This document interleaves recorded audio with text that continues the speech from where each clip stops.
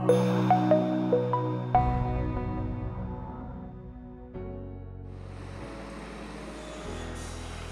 we're currently at the construction site for our new Arts Village.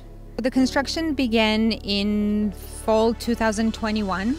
We've got a facility for dance, music, visual arts, digital media, and even ceramics, and a recital hall to boot with an art gallery.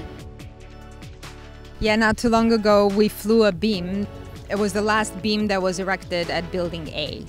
So as soon as the beam was flown, they poured the foundation, the slab on grade, and you will see that there's a lot of framing activity now going on there as well. Okay, so there's 3 buildings. So the first building to be completed will be the recital hall and gallery, and it's a recital hall lecture hall. So there'll be classes held in there. Theater-style seating with fold-down tablet arms for students so they can write on.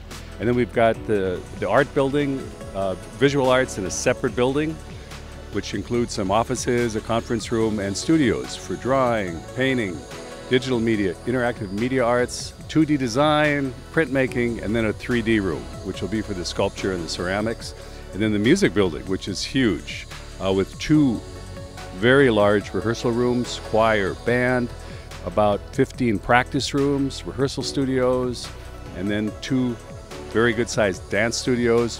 One of them is set up as a kind of a mini theater. It'll be a performance space with lighting and also aerial dance. So there's mounting points in the ceiling for dancers to practice their aerials. The designer, he picked this articulation method that's very unconventional.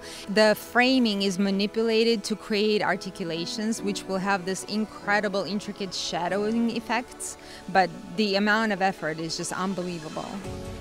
We plan to have this Arts Village operational for spring of 2024, so January 2024, so we'll be here.